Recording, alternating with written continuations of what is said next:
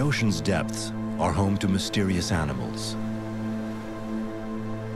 Amongst them, a creature known mostly by its corpses, the sea serpent.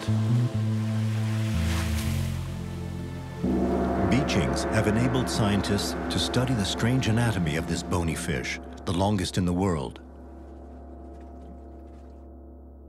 Its head, crowned with a tuft of rays, has earned it the name King of the Herrings, or more commonly, the oarfish.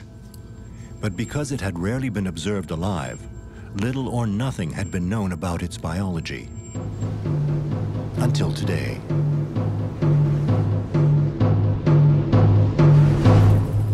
Off the coast of France, a world's first, pioneering scientific equipment anchored in the very depths of the ocean was to accidentally enable some high-tech divers to observe, study, and reveal the extraordinary habits of this singular creature.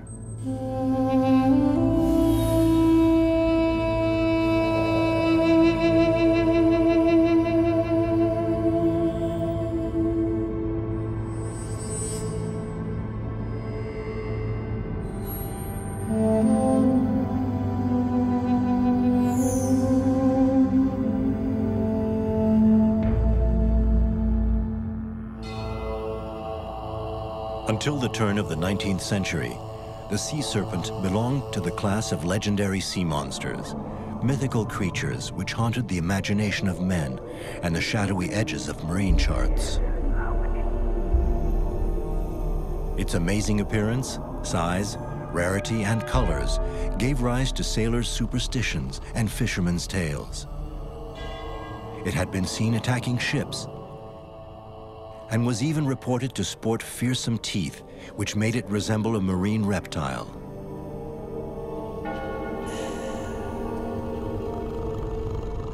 In the 19th century, its teeth were to disappear, thanks to the descriptions of the first naturalists. Nevertheless, their observations were rare, unreliable, and scattered. Over the last 2 centuries, less than 250 beachings of dying, dead, or atrophied oarfish have been reported on temperate coasts all over the world.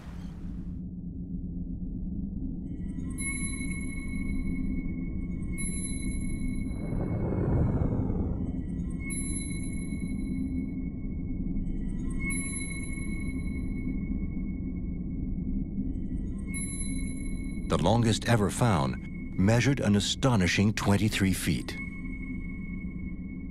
Recently, through an incredible combination of circumstances, this giant fish had been observed, quite alive, off the French coasts. In the south of France, the carefree Riviera, with its yachts, citadels, and fine sand beaches. Every year, more than 12 million tourists delight in the pleasures of the warm waters of its slim coastal fringe. But who would have thought that the implementation of a strange scientific apparatus off the coast of these beaches would make sea monsters reappear?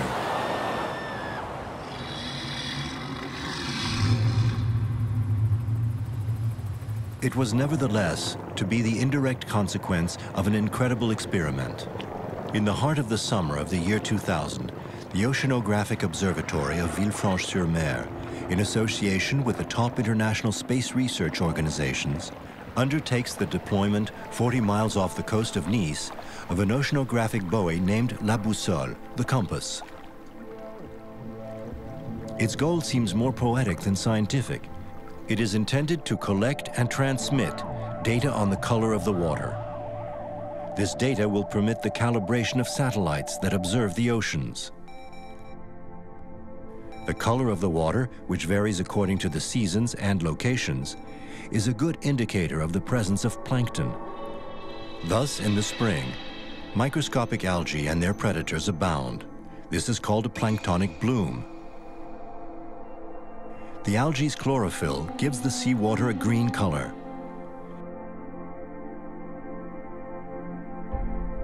Here starts the vast food chain of the oceans.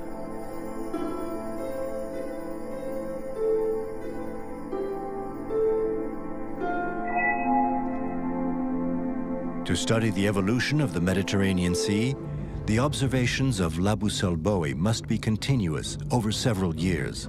The buoy must therefore be solidly anchored and periodically checked. To carry out this maintenance, a passionate biologist. My name is David Duquet. I'm a scientific diver and work at the Marine Lab of Villefranche-sur-Mer, where I am in charge of all diving activities. With tools as efficient as they are rudimentary, he intervenes only near the surface, on the submerged part of the buoy.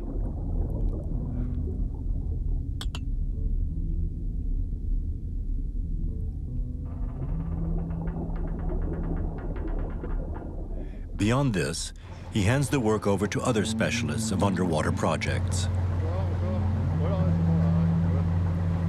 To be at the heart of plankton production, scientists decided to anchor the buoy in the middle of a gyrating current. Problem? In the chosen location, depths exceed 8,000 feet. Therefore, a heavy mooring attached to almost 2 miles of Kevlar cable must be laid down.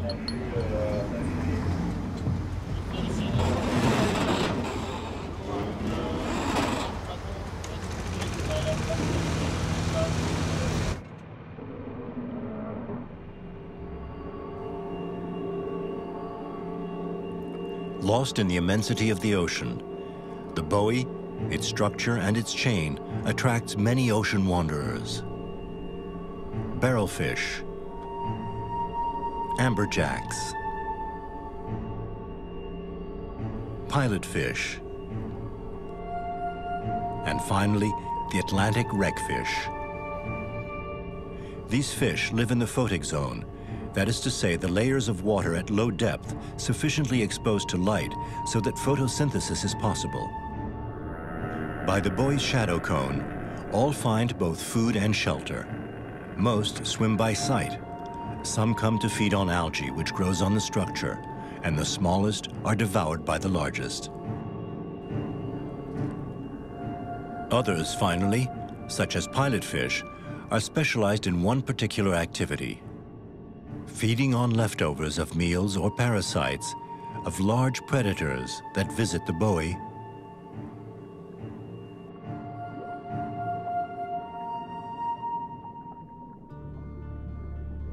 including the most feared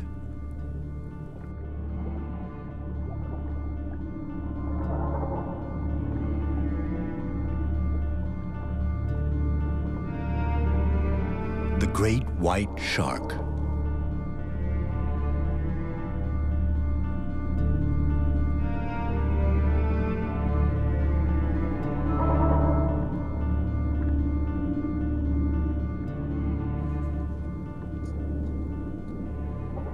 The shark has been observed only in the spring, near the surface, swimming in vast concentric circles around La Boussole buoy.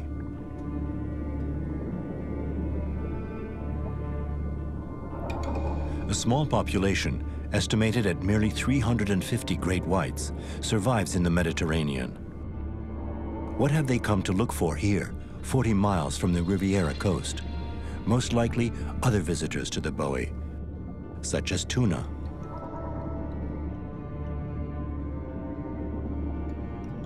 But no one has ever seen white sharks feeding here, and their visits are rare and brief.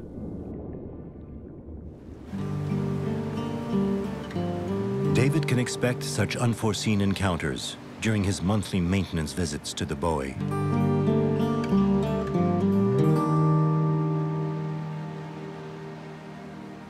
His mission? To clean the underwater optical sensors. The equipment is still just as rudimentary, but efficient. Solidly fastened to the diver so as not to sink 8,000 feet to the bottom.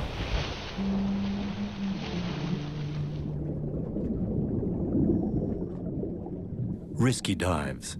David is alone, in open ocean, without any protection.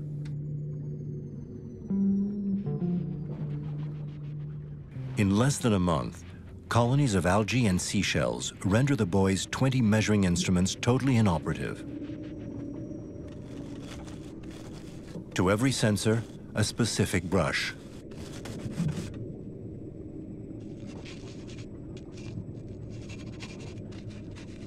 Cleaning creates vibrations emitted in all directions, sound waves, which are perceived by all the nomads of the ocean.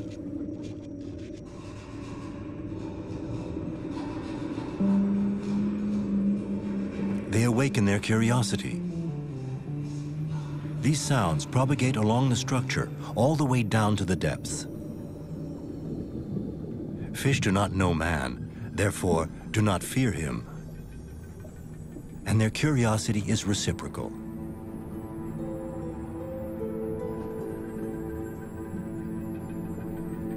David, under the buoy, is a man faced with the unknown. Un jour, au mois d'avril, lors du bloom planctonique, l'eau était vraiment très trouble. Je venais de finir mon travail et je suis descendu inspecter le bas de la bouée au niveau du câble en Kevlar. Et là, j'ai vu un très long ruban argenté qui remontait des profondeurs.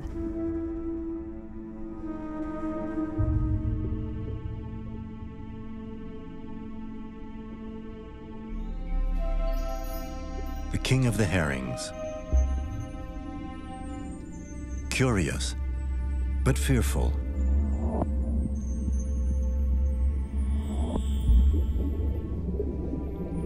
For the first time ever, a diver swims with the mythical fish.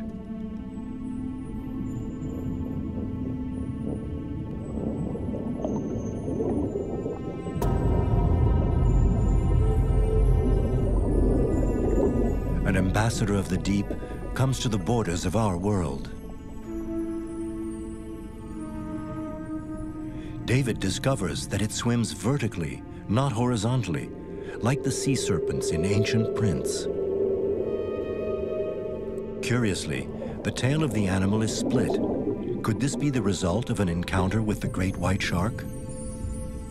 To answer this, David would need to get close and to observe the bite marks. Unfortunately, his bubbles seem to frighten the animal. This accidental encounter is too brief to examine the wound. After a few minutes, the crowned fish returns to the aphotic zone, depths where so little light penetrates that photosynthesis is no longer possible.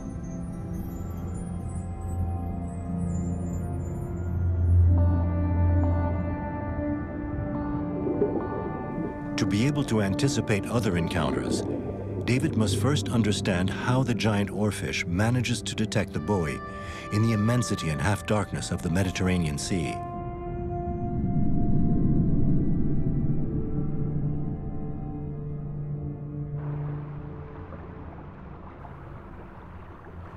Luckily for him, at thousands of miles from the buoy, a series of extraordinary events was going to enable scientists to reveal unknown facets of the biology of this mythical fish.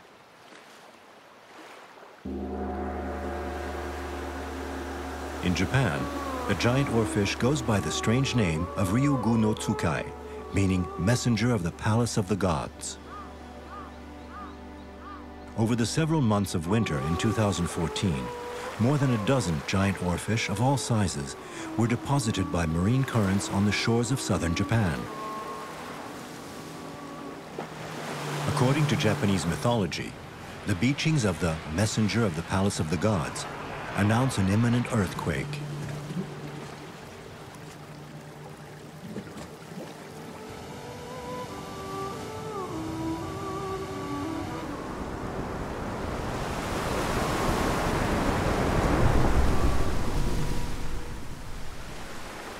These sudden appearances have never been proved to be correlated to seismic activity in the region.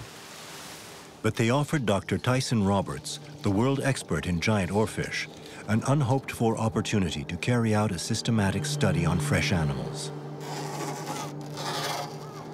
Wow. Its anatomy would beat all records. This is an oarfish that attains a total length of 8 meters, longer than any other bony fish, with perhaps one of the smallest brains, relatively speaking. To prove it, He's going to use the latest technological advances in a veterinary clinic. We need to hear. The Japanese provided him with a magnetic resonance imaging machine, or MRI, which produces images in 2 or 3 dimensions of a living body. Applied to a giant oarfish head, the veterinarian MRI, designed for small animals, enables them to create images finer than with a human MRI, indispensable to isolate the brain of the giant oarfish with its ramifications. I'd like to know more about its brain and its glandular system. Oarfish anatomy is basically got nearly all of the organ systems and organs of human anatomy. This really is the first attempt, a concerted attempt, to learn as much about oarfish anatomy as we can. The MRI images confirm the initial hypothesis. The brain is only about 1 inch long, and it's about half the size of the eye. A pea in the head. Here is the size of the giant oarfish's brain. But, however fine it might be, MRI resolution cannot discern the nervous system associated with the brain. Fortunately, the X-rays of the veterinarian scanner will enable Dr. Roberts to resolve a tenacious enigma. How does the giant oarfish find its way in the pitch darkness of the depths? Fish can use sight, sometimes sound, but above all smell. However, in the giant oarfish, this sense seemed altogether absent.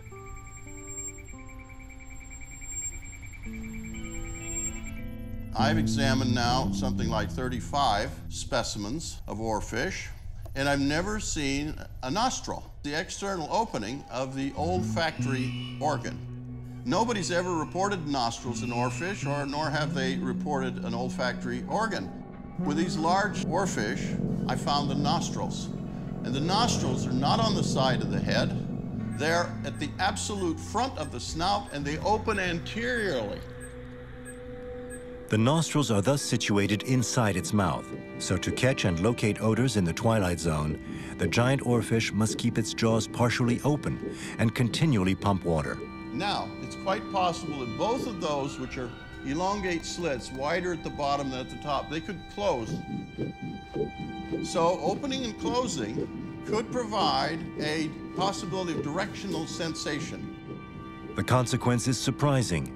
The giant oarfish is capable of working its way back up the trail of odors in the vastness of the ocean, simply by making pirouettes. If you're receiving a strong olfactory signal in your nose, but you don't know where it's coming from, you face in the direction you think it might be.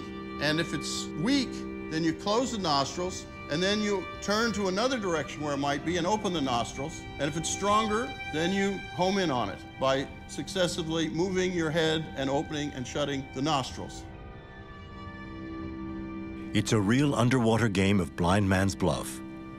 When the eyes see only an infinite expanse of blue, the giant oarfish with its tiny brain can localize, go to, and remain around la boussole buoy thanks to a particular smell. Could it be the smell of the buoy? That of a food source? Or another scent altogether emitted by a creature of the depths? To make a clean breast of it, David must dive to the very limit of the photic zone, where all light stops. As this is beyond his capacities, David calls upon a specialist of deep dives in the Mediterranean, Italian cameraman Roberto Rinaldi. J'ai vraiment envie de rencontrer les régalèques. Mais dès qu'on est parti, en fait, je commençais à me sentir un peu perdu dans l'immensité de la mer. On va être des petits points minuscules dans le bleu. Et ça sera vraiment difficile de rencontrer ces poissons. To approach it, he plans on using a respiratory apparatus which combines performance with discretion, the rebreather. Aujourd'hui, grâce au recycleur, on peut plonger profond et longtemps. On va récupérer les mélanges gazeux qu'on respire. Mais la chose la plus importante quand on filme la nature, c'est qu'on ne fait pas de bulles avec le recycleur. Les poissons, ils sont habitués à tout sauf aux bulles. Avec le recycleur, on a beaucoup plus de temps et de chances pour approcher les régalèques. On the way to La Boussole Buoy, David suggests diving under another nearby one, equally moored at a depth of 8,000 feet, a meteorological buoy simply named the Côte d'Azur. It's a sophisticated instrument that measures temperatures, swells, and wind speed and supplies data to forecast centers.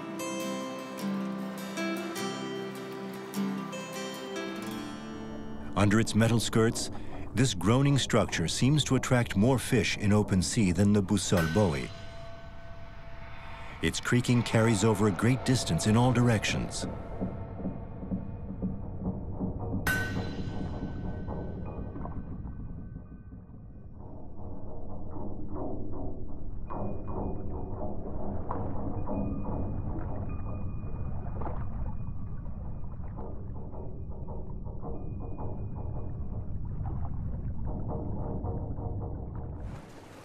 Nothing is left to chance. Gone are the short monthly dives at La Boussole. Henceforth, David and Roberto stay for several days at a time at the meteorological buoy, diving at all hours, starting at dawn. They've synchronized their visit with the spring peak of plankton production, therefore of animal proteins. Thus, if the giant oarfish is indeed attracted by a source of food that gives off a smell, or by the sounds of the buoy, they increase their chances of an encounter.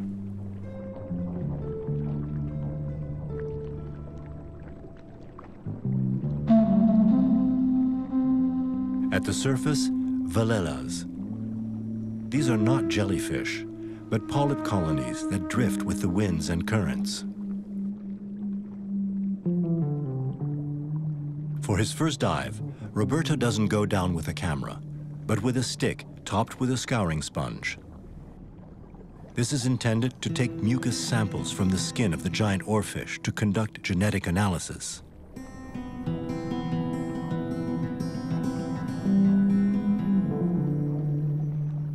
David at shallow depths with his air tank, and Roberto deep down with his rebreather. Thus is organized the methodical quest for the giant oarfish.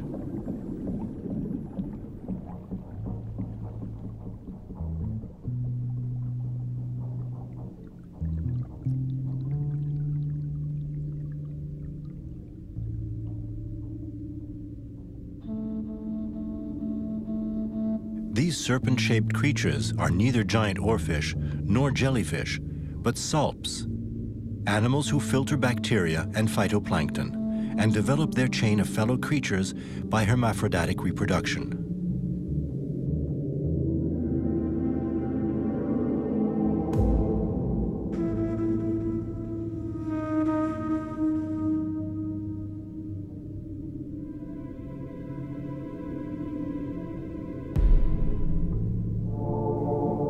At a depth of 120 feet, where the warm and cold waters meet, where their food is abundant, they clone and proliferate.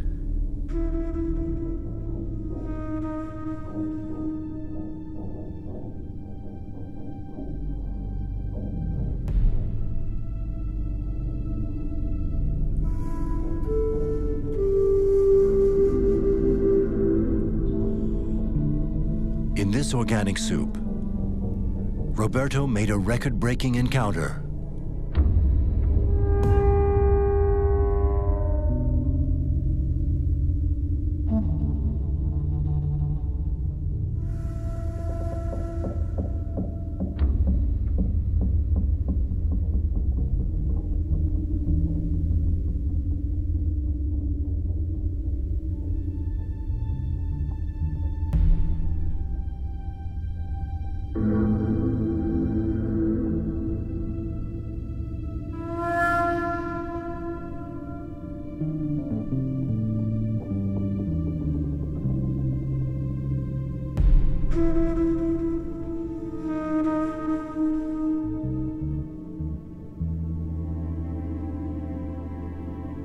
A 15-foot giant.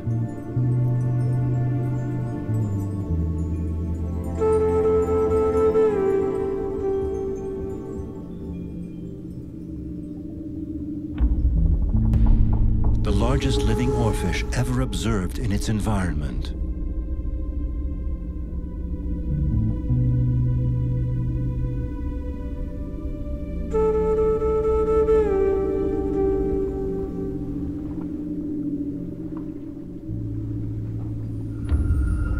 longest bony fish ever recorded in the Mediterranean.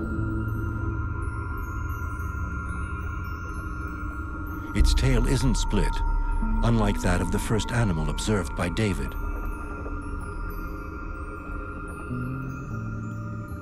A unique opportunity to become acquainted with it before it heads back to the depths.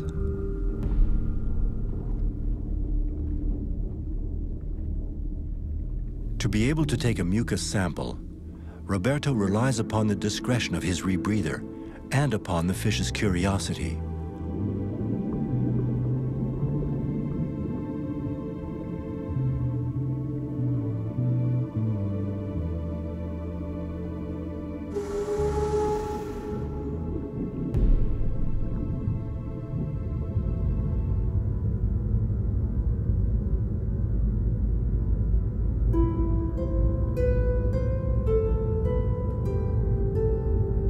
About him and about the buoy.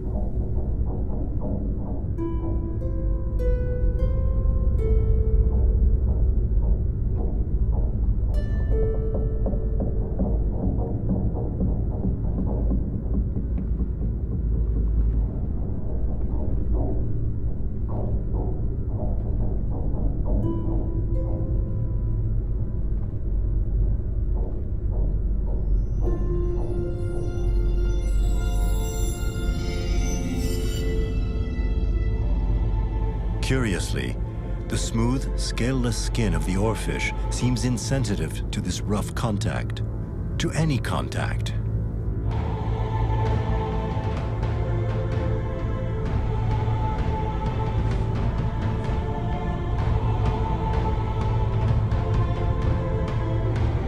But once its curiosity has been satisfied, the giant heads back down into the depths. Covered with its precious mucus, the scraper is sent in alcohol for analysis to the University of Western Brittany. Eleonore Meheu tries to extract the giant's DNA and compare it with rare samples from beached animals. In fact, there is very little genetic data available. We can learn a lot from a genetic study with samples from live animals in their natural environment.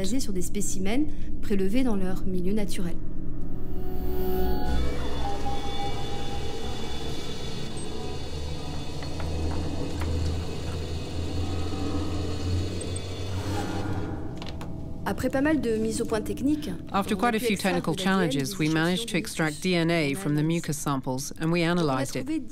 We found a 10% variation between different individuals from the same species. It's quite surprising for a given DNA sequence. In fact, it looks like there are two different populations, two different species of oarfish, and our sample comes from one of them. This data seems in keeping with the hypothesis of Dr. Tyson Roberts, who believes that there isn't one, but two species of giant oarfish. In the Mediterranean, the giant oarfish belongs to the species Regalicus glessinae, present in temperate waters all over the world. In the warm waters of the Pacific Ocean, it's the species Regalicus russellii which dominates.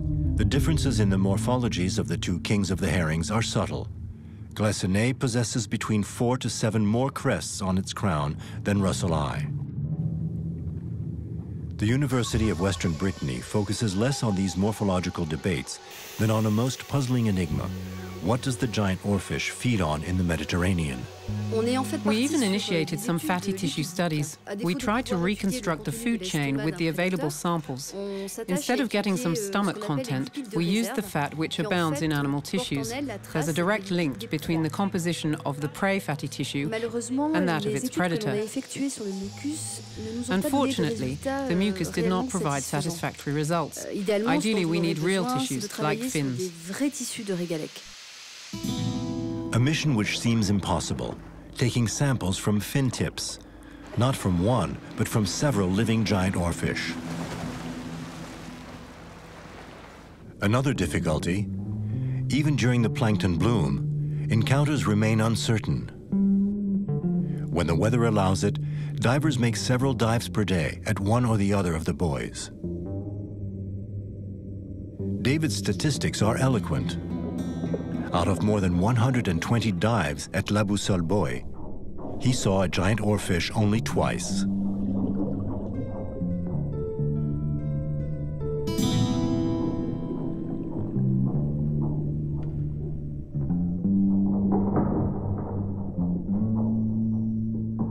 Luck does not exist. Only perseverance pays off.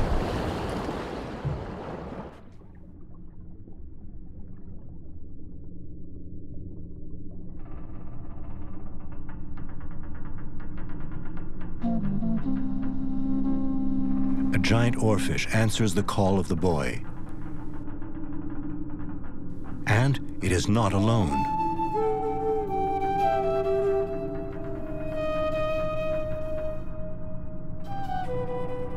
How can these open ocean fish meet up here at the same time? Probably thanks to their sense of smell.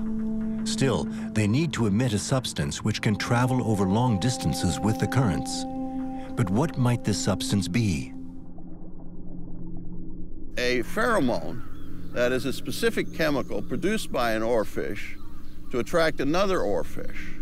Thus, the giant oarfish is capable of sending out a coded message, only detectable by other giant oarfish over very long distances. And when they're close, the giant oarfish communicate by using body language. What is the significance of the dorsal fin crests and of the pelvic fin or oars, which give the fish its name? They look obviously like intraspecific signaling devices. The divers are going to confirm this hypothesis. To be seen by its fellow creatures, the fish, with mirror-like skin, adopts an astonishing posture. The cross.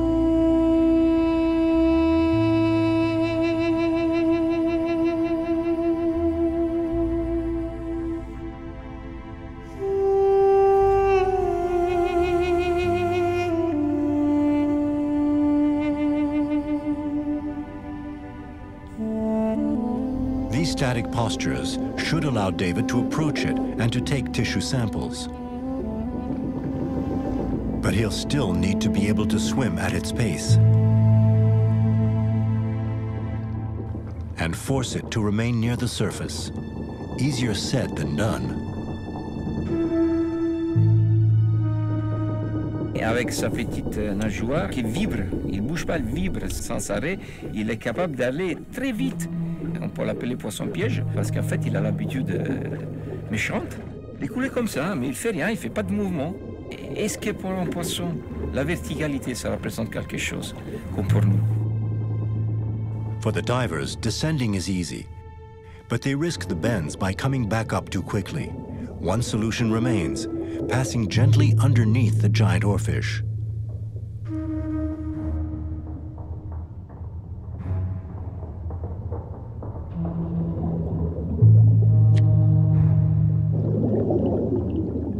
Over the course of several months, David and Roberto carry out more and more dives and fin samplings.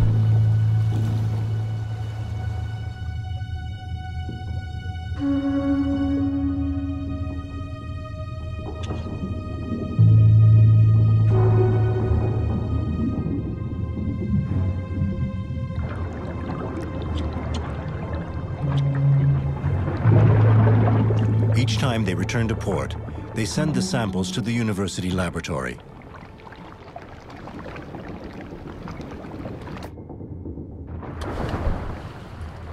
Just like the giant oarfish first encountered by David, most have mutilated bodies. The great white naturally appears among the list of suspects. This time, divers were able to observe in detail multiple scars.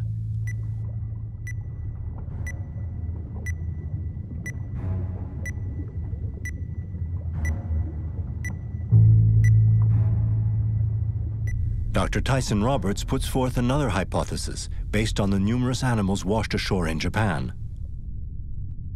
The oarfishes typically undergo serial autotomy. What do I mean by that? I mean they undergo a consecutive series of self-amputation. It's like in a lizard when it drops its tail, except the lizard can only drop its tail at one place.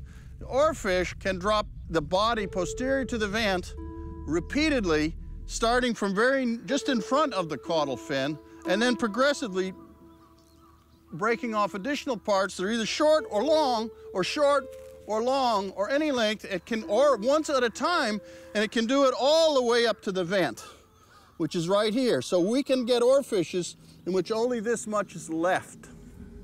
Unlike the lizard, the giant oarfish doesn't abandon its tail to escape a predator, but for other astonishing reasons. The autonomy, the extent of autonomy and the number of times autonomy is totally a matter of individual history. It's energy conservation to metamorphose into a body form where you're only conserving your gonads and your vital organs. But it's very rare in fishes. This is the only fishes known that do that. To be able to prove this revolutionary hypothesis, one must observe the self-inflicted mutilation, or find pieces of giant oarfish bodies at the bottom of the oceans. One might as well try to find fish bones in the muddy sea floor. But nearby to the village of Macerata, on the eastern coast of Italy, a geologist had a stroke of luck.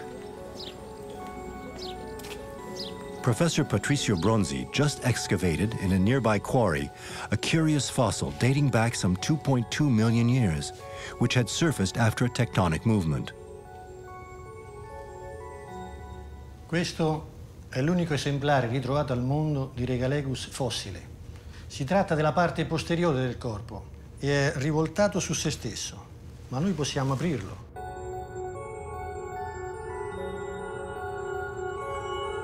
The principle of autonomy was thus engraved in ancient maritime sediments for all eternity.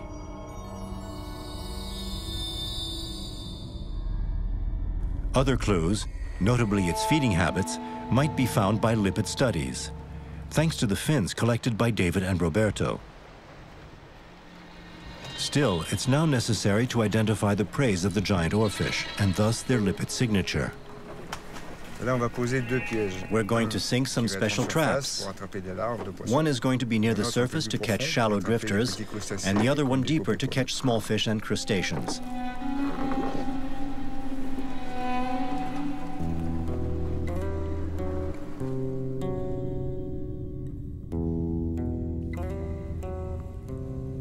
Like an underwater beacon, the light from the trap arouses the curiosity of the vagabonds of the open sea.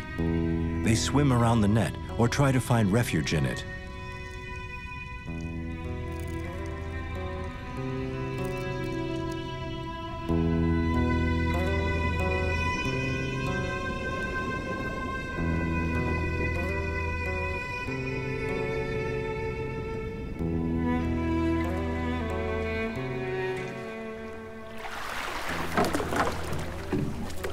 During the day, the catches are meager.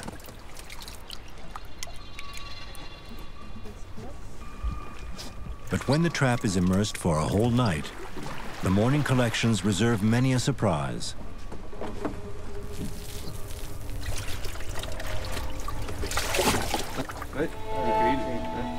These small shrimp are none other than krill.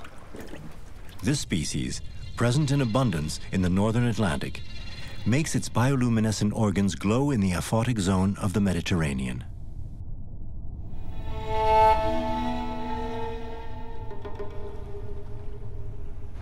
Better, after sample analysis in the lab, the lipid signature of this krill is found in the flesh of the giant oarfish. At night, krill make their vertical migrations towards the surface to feed on plankton. Thus, they avoid diurnal hunters like most of the fish which swim around the buoys.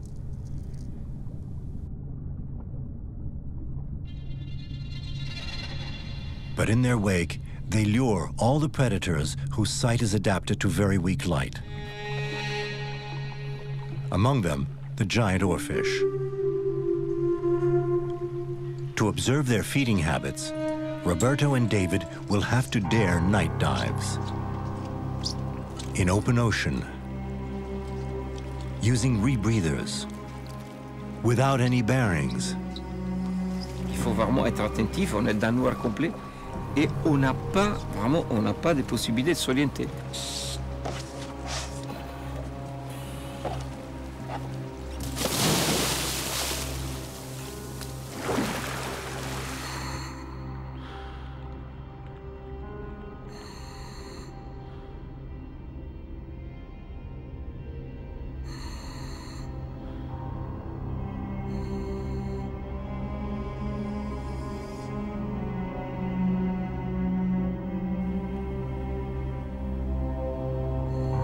strange, ghost-like visitors make their appearance out of the infinite darkness.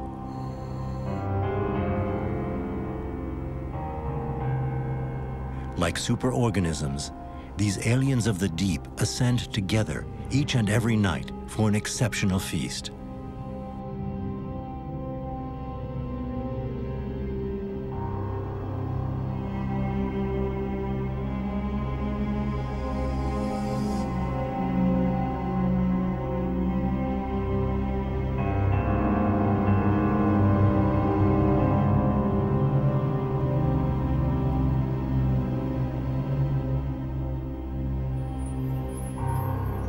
It is the largest biomass migration in the world.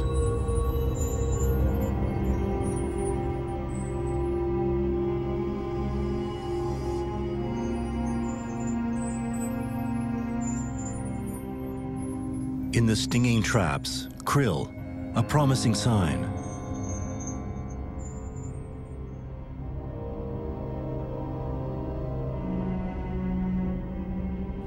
But where have the fish gone?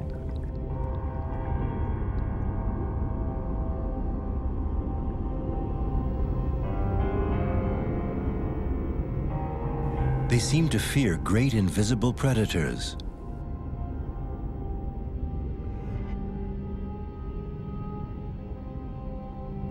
And huddle together.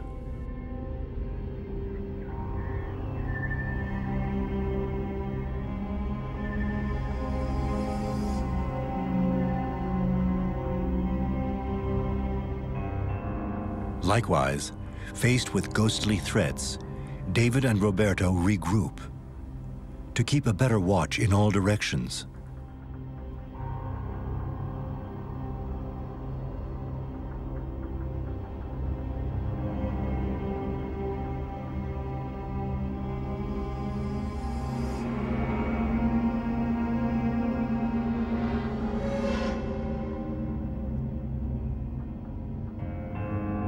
A sunfish, false alarm.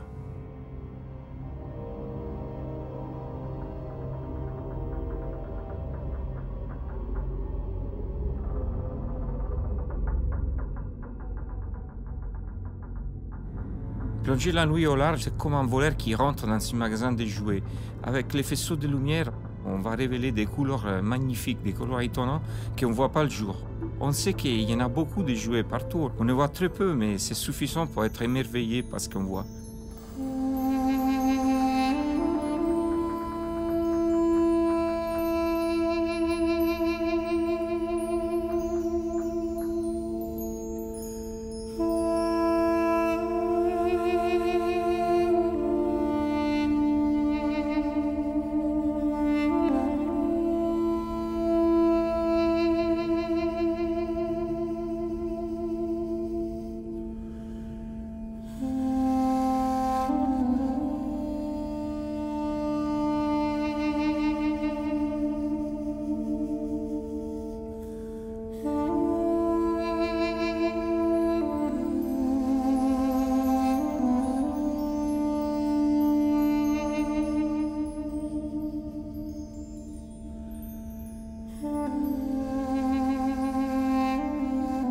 The king of herrings, in all its splendor. The diver's underwater lights reveal multicolored reflections. What use is this shiny skin in total darkness? Maybe to mirror the dim lights of the krill and blend in with its prey? It's a mystery. All the more so, as the oarfish pays no attention to the krill. Nevertheless, it partially opens its mouth, as if to catch invisible prey. The diver's light seems to disturb it. A closer look reveals tiny visitors which swim in and out of the mouth of the oarfish of their own free will. Parasites. These are external parasites, which do not remain permanently in the body of the giant oarfish. Internal parasites, on the contrary, pass from prey to predator. These give scientists a clue as to the oarfish's predators. This at least is the opinion of American doctoral students specialized in the study of fish parasites. At the University of California at Santa Barbara, the stomach contents of stranded oarfish enabled Sarah Weinstein and Ana Garcia to make astonishing discoveries. Parasites offer a really great snapshot of their life history, the information that maybe you wouldn't get any other way, because most of these parasites have complex life cycles, so they go through multiple hosts. For instance, we've found at least 3 different species in nematode. This is interesting because one of them looks a lot like a species that uses marine mammals as its final host. After further DNA analysis of the parasites, scientists at the University of California in Santa Barbara deduced that the oarfish fall prey to deep-sea predators such as sperm whales because they found some juvenile nematodes in oarfish and some adult nematodes in sperm whales.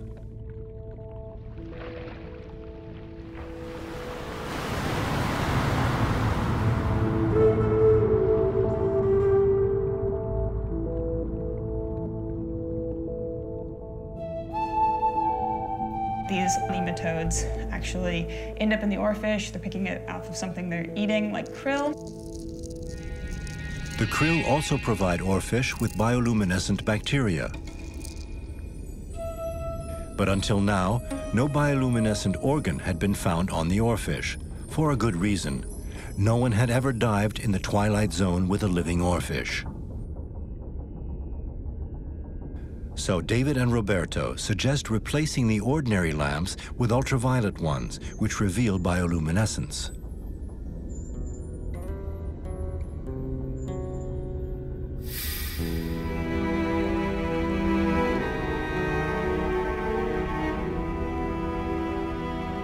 Notably, the bioluminescent lures of the krill eaters.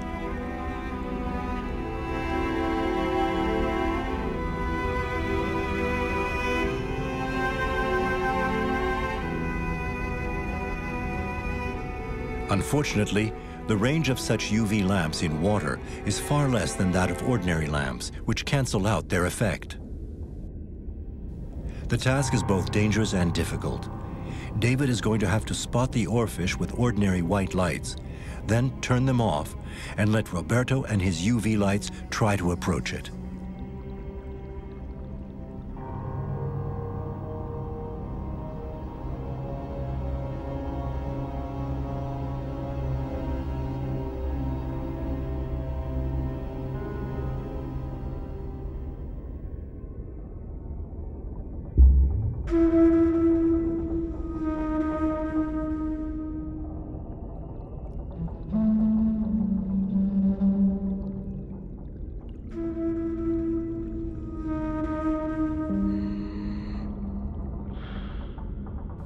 A daring challenge.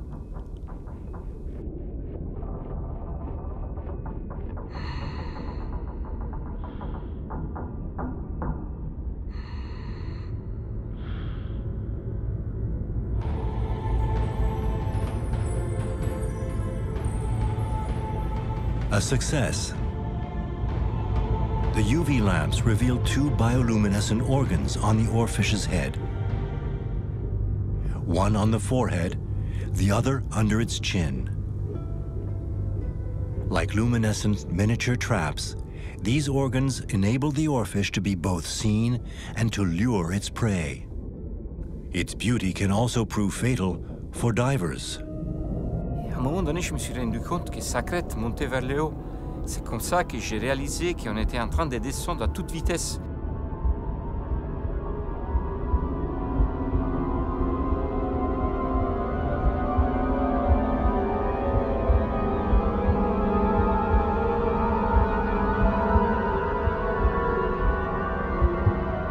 J'ai regardé la montre, on était à 71 mètres.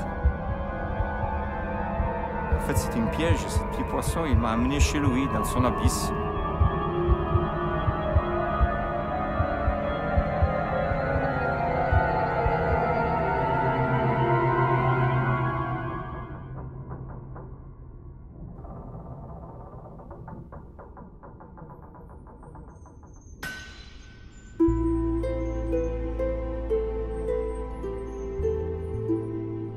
The sea serpent is no longer the mythical creature which devours ships. Its only menace, its spellbinding beauty. David and Roberto looked deeper to uncover the first secrets of the oarfish. The rare, eerie, yet harmless ghost of the open seas.